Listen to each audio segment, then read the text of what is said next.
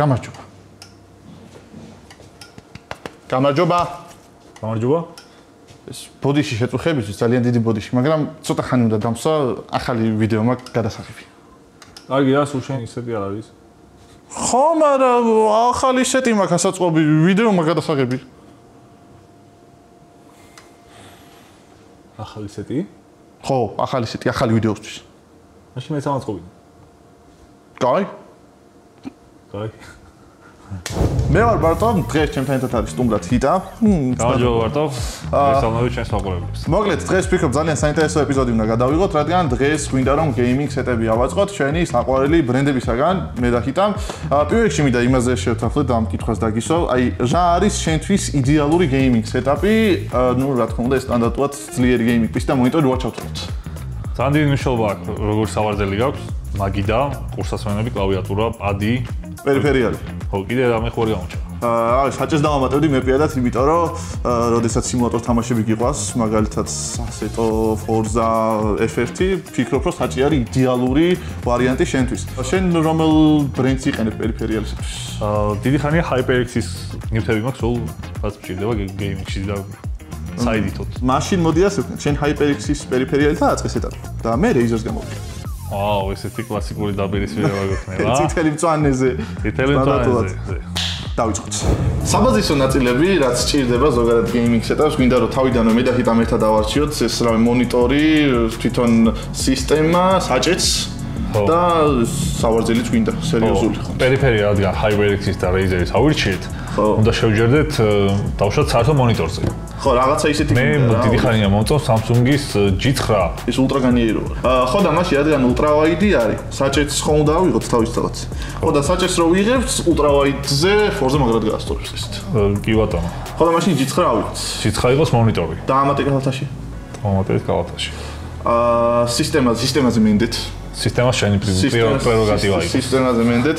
Lenovo Legion-ის T7 ავიღოთ, პრებილტი არის Legion-ისგან, რომელსაც RTX-ის 4000 სერია უყენია 4080. და აი 13 თაობა. ო, ეს ბრენდული кейსი აირჩია, ხო? ხო, რა თქმა უნდა, პრებილტი ავირჩიოთ. კაი, საჭეზე. საჭეც შენ არჩიე. საჭე იყოს Thrustmaster-ის, იმიტომ რომ ეს ალკანტარა აქვს ემოდან გადაკრული და ძალიან სასიამოვნოა მართლა თამაშის დროს და ეს გრიპი აქვს ძალიან სერიოზული. აი, ხო, Thrustmaster Ferrari. კი, 488. ხო. თან ისა 1080 გრადუსიანი მოხუვის კუთხე აქვს და მაქსიმალურად სიმულაციის შეგრძნებას დაგვიტოვებს. რამდენიანი აქვს? 1080 გრადუსიანი არის 270-დან 1080-მდე ადის. სავარძელზე შენ გეგნობ. სავარძელზე შენ არჩი სავარძელი. არა, სავარძელი შენ არჩი, მოდი. სავარძელიც ეს დიდი პატივია, ჩემთვის ძალიან. Razer-ის ის ყური მაშინ XL-ი. ხო, მე მგონი კაი ვარიანტი არის, თან თავისი ის აქვს. თავის დასადებით ვიათ რეკორდისა, თავის ბოლომდე რაღაცა სამოძრავებელი გვაქვს, რაღაც სიმულაციის. შენ ამდენი ხარ სიმაღლეში? სიმაღლეში ვარ მე მეტრა 89. ვა, მე 86, ანუ ერთი XL-ი დაგჭირდება ზოგადად. ხო. ხო, ეგეც გადადვალისწინებელია. კაი, მაშინ ეგ ავიღოთ, Razer-ის ყური ავიღოთ და პრინციპში Razer-ის ყურ XL gaming სკამი. და მაგიდა შენ არჩი, ხა მაგნეს ვეღარ ავიღებ საკუთარ თავზე და მაგიდაში არის მთავარი, მოდი დავფიქრდეთ, ანუ ცოტა დიდი რო იყოს. როგორც გეიმერმა ისე გაქცე პასუხი? როგორც გეიმერმა მეტყვი რომ ამ მთავარი RGB მაგიდა იყოს. გადაცემა. RGB დიდი და კომფორტული, ხო? დიახ. მენიუში გვაქვს e-blue multi-color gaming 771. დავამატოთ ეგ, ცოტა რთული ასაწყობი იქნება მე მგონი, მაგრამ დავხოთ. გამოცდილი იქნება შენ აწყობში. რაღაცას მოვახერხებ. კაი, ეგ იყოს. მე მგონი საბაისო სეტები შევკარით. ხო, ეხლა გვინდა პერიფერიები. ხო. ანუ არჩევას მე მგონი მოვჭით ისინი, მე ვთქვათ რა ავიღეთ. A few moments later. აი მოგვივიდა ჩვენი პერიფერიები, მე მაქვს HyperX-ის სახჭურელობა და პარტოს აქვს Razer-ის. Razer-ია ჩემი ხარ. მე შევარჩიე მაუსი HyperX Haste 2, ახალი მოდელია. შენ რა მაუსი გაქვს? მე მაქვს Trinity. უკვე ბევრი მაქვს ეს მაუსი ნახი, რაც მომწონს ამ მაუსში არის ის რომ სამი პანელი უმაგრდება. და ანუ რაღაც კოსტუმიზაციის შესაძლებლობა გაქვს. 9 აღილა კი აქვს, თუ სწორ პანელს დაუმაგრებ. კლავიატურა შეაგებ. ბოისა, ჯერ ეს უნდა გითხრა, ამას ისე აქვს კიდე? Super Flexi კაბელი. მე მოიჭა ზოგადად. ანუ ძალიან ნახო მაგას. იგრიხება. ხუთი არა წერია ყოველ შემთხვევაში. და 26000 DPI აქვს.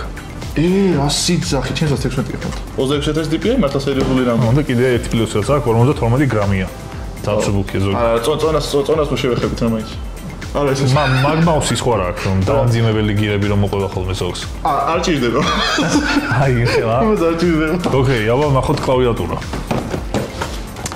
მე მქონდა ვიყენებდი ადრე HyperX Alloy FPS Rates. მე მგონი წითელი იყო. ეს არის RGB და ეს ქვემოთა პანელიც აქვს კიდე RGB განათებით? არა ეს. ხო, აი RGB განათებით აქვს ქვედანაციფი. ხო, აი ეს არის ჩემი კლავიატურა. მექანიკური გეიმინგ კლავიატურა. თავიდან დაინახე ხო რომ მე მექანიკური კლავიატურა არ მაქვს. დანაირ გეიმერი იუთუბერი ხარ, მექანიკური კლავიატურა არ არჩი. მე ავარჩიე ოპტიკური სვიჩებით, რავი, ყოველთვის მექანიკურ სვიჩებს ვიყენებდი ხოლმე და უბრალოდ მაინტერესებდა გეიმინგ კლავიატურა როგორი იქნებოდა ოპტიკური სვიჩებით. დამაინტერესა მართლა ის სერიოზულად დამაინტერესა და მაგისგანო გადავწყვიტე რომ ამეღო თან 40 საათის განმავლობაში შეუძლია მუშაობა და 3 მოუდი აქვს. კაბელი შეგიძლია დაკავშირება Bluetooth-ით და უკაბელოთ. ხო, მე შეანგილზე Razer-იდან ავშევდი Black Widow-ს მაგალითად. ისიც დავტესტო და როგორ იქნება ეს რა წინათ არ გვიდა ის რაღაცა დასკვევი. შემდეგი HyperX-ის პადი. გადაწყვეტილი. ეს ჩოლეული პადი იქნება უბრალოდ HyperX-ის კარგი. და დიდია თალი. XL-ია. კლავიატურაც იდება? XL-ია ჩემი. არა, კლავიატურა იდება კი. კი, ოკეი. ჩემი არის პატარა და კომპაქტური, მაგრამ RGB განათება აქვს და ხო, ეხა გეიმერისთვის RGB განათება ალბათ ერთ-ერთი ყველაზე მნიშვნელოვანი დეტალია ის ასე რომ ხო. ავიღე ეს ყურსასმენი, არის ყურსასმენი საუბრე, მიდი. განათება გვაქვს ესე იგი მაგიდაზეც და პადზეც. შენ შემთხვევაში. კი. ყურსასმენზე გესაუბრები დიდი სამომავლობით, რადგან ბევრი წელია ვიყენებ CloudOrs, HyperX CloudOrs. ხო, ახლა ეს არის Cloud 3 შევარჩიე, რადგან უკვე გამოსულა, არ ვიცოდი თუ გამოვიდა საერთოდ, თან wireless მოდელია. უკაბელოა. ხო. რამდენი საათის განმავლობაში? 120 საათი აწერია. ოკეი. სერიოზულია. RGB განათება არა? RGB განათება ყურსასმენს არა აქვს. არა, RGB განათება. შენ რა ყურსასმენში არჩია, ბა? ყურსასმენს მეკითხები, ხო? მიწი ცოტა. ცოტა მიწი არ მიგჭირდება, ცოტა. დიდი ყურსასმენები გაქვს? ის რა თუნდა, ყურსასმენი. როდესაც სერიოზული საჭე შეგიძლია აიღო 200 სათამაშოდ მართალია ხმის გარეშე, მაგრამ საჭე ხო გაქვს. თავი ეგა. ის დაგფარ მე მგონი, ცოტა ჩავადოთ რა. ესე დავიჭერ. კარგი კადრი იქნება. ხო. მას უნდა მოусმინო ამით. ხო. ხმა აქვს ამას თავისი. ჩაშენებული დინამიკებია. კარგია. ხო, საჭე ერთ-ერთი საუკეთესო ავიღები და გითხრა, შენ ყურსასმენები ჯობია. ხო, ალბათ. მოიცა ეს საჭე ერთად ხო შევარჩიეთ კიდე იქ. არა, ოკეი, კაია, აქაც ჩაჯდება მაინც. ხო, თავარი ნაწილები, რაზეც ერთად შევთანხმდით, ეგ ნაწილებიც უკვე მოვიტანით და უკვე ვაწყობთ. ხო? ავაწყოთ. წაიღე შენ HyperX-ი.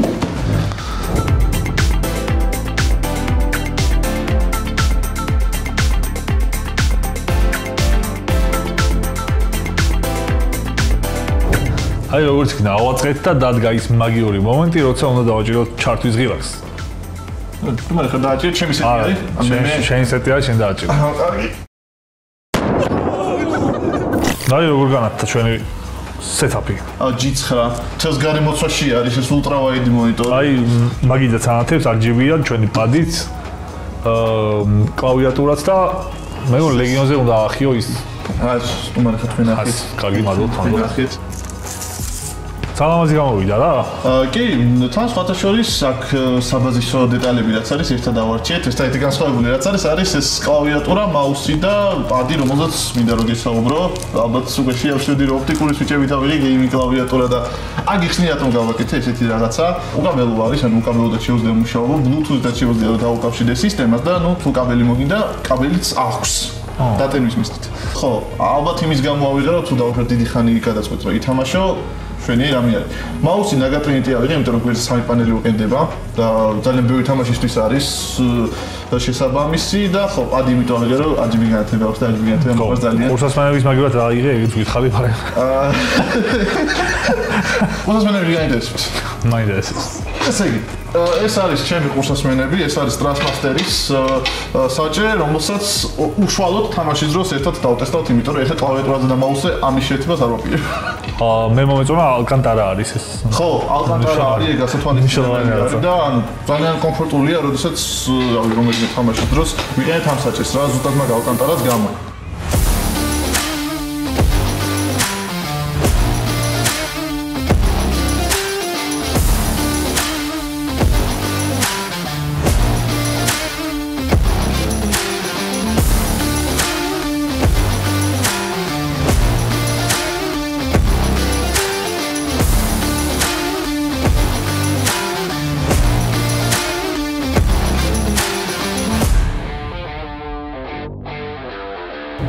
ახლა HyperX-ის პერიფერია გვაქვს. თქვენი ნაწილი. ჩვენი ნაწილი კი ეს სუპერ მსუბუქი H2 HyperX-ის Cloud 3 wireless მოდელი. ასეთი დიდი უზარმაზარი პადი, რომელზეც ყველაფერი გვეტევა და გეიმინგ მექანიკური კლავიატურა, რაც შენ არ არის რატომ? გამოვუკეთოთ ეგ ნაწილი ხო რა პრობლემა არის?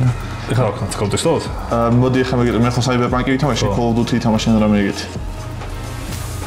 და მექანიკური კლავიატურა გაქვს.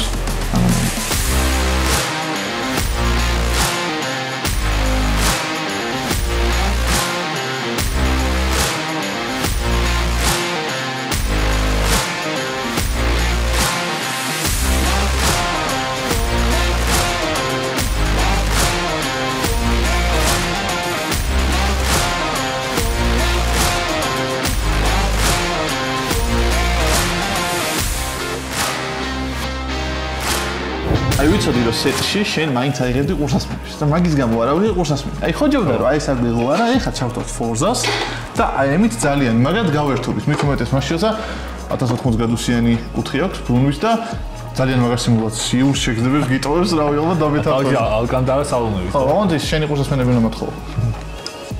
კარგი ხო, კარგი. აი წამოდავაკანოთ თვალში.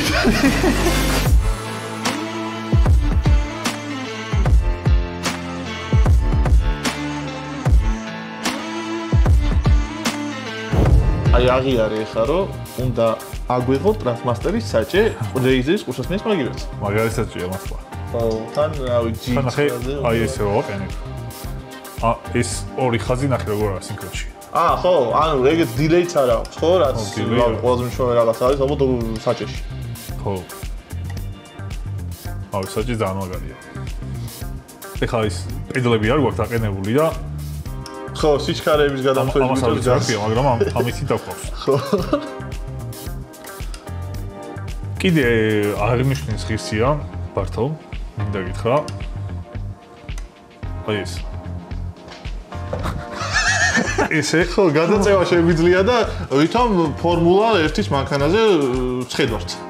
ცოტა ზემეთი მომივიდა, ისე ხო, რაღაცა მაიც ოდნავ გადაწოლა გასო. აი ეს. ესე მაგარია. სპორტული მანქანა შეიძლება გიტოვოს მაქსიმალურად, ხო?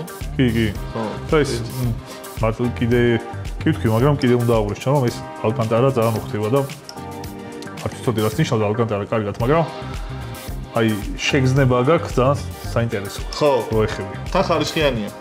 ანუ რაღაც რო ეხები ხვდები, რომ ხარისხიან პროდუქტთან გაქვს კონტაქტი რა. კიდე სავარძელს აქვს ესეთი ფუნქციები. არა, საჭე დამიჭირეთ. არა, საჭეს მე დავიჭერ. აი ესე შეიძლება ჩამოვждეთ. სამხარეზე აწეული კონდეს და კიდე გვერდზე ტრიალდება. ხო ეს კამი ყველანაირ ფორმას იღებს. რაც კი თეორიულად შეიძლება დამოიდგინო. აბა შენ გადასტე. მოდი. ერთი სული მქონდა, მაგას ოდის გავტესტავდი, თუ შეიძლება დამითმეთ. რადგან შენ ისაუბრე საჭეზე, აი ლეგიონი მინდა რომ აღვნიშნო, ანუ ძალიან მაღალ გაფართოების მქონე მონიტორი გვაქვს, რაღაც 2K რეზოლუციაა მართალია, მაგრამ ვინაიდან ულტრა ვაიდი არის, ძალიან ბევრი პიქსელია მაინც და ჩვენი ლეგიონის პრიბილტი ძალიან მაგრად უმკლავდება RTX 4080-ით. და რა ვიცი, ძალიან მაგარ შეგრძნებებს ვიტოვებს, რაღაც FPS დროპები და რაღაც არ გვაქვს, ანუ რაღაც მაღალფერციანი ექსპერიენსია, 140-მდე ტოპავს FPS-ია, ძალიან მაგარი არის მართლა. და ხო, საჭეზე, როცა იყენებ, ხვდები რომ რაღაც სერიოზულთან გაქვს საქმე. Force feedback-ი აქვს კიდე ძალიან მაგარი და მოსახოვებში რომ შედიხარ, საჭე გეჭიდავება და ძალიან რთული და სამორჩილებელია. ნუ რაც პრინციპში კაია, უფრო მეტი სიმულაცია არის. აბა გადაწექი უცებ უკან. მოიცა, საიდან ხდება იქ? so ეს აი შევდა იჯდი აი ამაზე. მაგრამ ხა ცოტაზე მეტია მე ცოტაზე მათ ამოვიწევი რა. აჰა, so ეგა. აი ეს უნდა იჯდი ამ საჭესთან. მაგარია. ჩაოლები მონიტორზე როცა Forza-ს თამაშობ, ეს სარკე ეს საერთოდ არ ჩანს. ხო, ეგ სარკე არ ჩანს, ეგ მართალია. ანუ და სტანდარტულ მონიტორზე მარტო მარცხენა სარკე ჩანს. და ანუ თლიანად ულტრა განიერზე ძალიან კარგი არის. და ანუ იმასაც გეტყვით, რომ ეს არის ალბათ იდეალური დისტანცია ამ მონიტორის გამოსაყენებლად, იმიტომ რომ ძალიან ახლოს რომ მიხვიდეთ, ძალიან ბევრი თავის მოძრაობა მოგიწევთ. და ვფიქრობ, რომ Forza-თვის არის იდეალური ეს მონიტორი. ამისთვის არის შექმნილი. აი, აუ, წვიმა როგორ ასწორებს? წვიმა ძალიან ასწორებს. შენი YouTuber-ვა როგორ მიდის ალბათ? ჩემი YouTube საკმაოდ კარგად მიდის, მინდა გითხრათ 40000 გამომწერს ავწდი და ძალიან დიდი იმედი მაქვს წლის ბოლომდე 50 გავხსნებით. თქვენთან როგორ არის გავიგე პირველი YouTube-ის ჯილდო მიიღეთ 100000 ოდესაც გადაცდით. 100000-ის silver button-ი ჩამომივიდა კი რამდენიმე თვის წინ და ეხლა ცოტა გადავხდი 100000 კი. ხო. მაგარია, შენც იმედია გექნება ეგ ჯილდო. ვერცხლის ჯილდო. იმედი მაქვს. მივაღწევ მე მაგ დროს. აი ალბათ ყველაზე მაგარი experience იქნება ეგ რა, play buttons რო გავხსნი.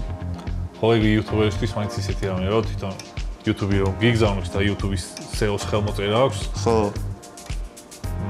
შენი არხის სახელი რო აწერია შეფიქრე. ხო, აი არხის ჩაფიქრებიდან განხორციელებამდე თუ რამე გზა განვლე, თითქოს ყველაფერია ჩაქსოვილი ამ რაღაცა ნიჩი.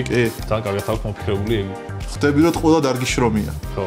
კიდე რამე საინტერესო ისტორია ხო არა აქვს. რავი, მაგალითად შემიძლია თქვა ალბათ ეხლა შეცაც არ იქნება ის ახალი რომ გვამსგავსებენ ძალიან. ხო და რახან გვამსგავსებენ ძალიან ხშირად მქონია შემთხვევა, რაც მაყურებელს გამოუხედია ჩემთვის, გავხარებია, მაგრამ მე რო დამკვირვებია სახე ესე. აი ეს არის.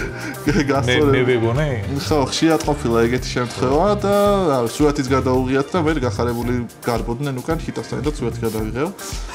ეგეც იყო. მე TikTok-ზე მიშნავდნენ ხოლმე ეს ბიჭი ძალიან გავსკავსო და ახლა მართლა? კი და ამ ვიდეოს ჩაწერისას ესე პირველად მოგვეცა შესაძლოა რომ შეხვედრილიყავით ერთმანეთს. ხო, იმედია ამის მე აღარ აგერევით ერთმანეთში არ ვართ ერთი ადამიანი. აბა მითხარი შენი საყვარელი სამი თამაში რომელია? ჩემი საყვარელი სამი თამაში არის Red Dead Redemption 2. Red Dead Redemption 2 და Red Dead Redemption 2.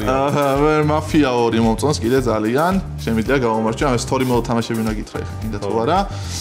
და მესამე რა შემიძლია Saboteri.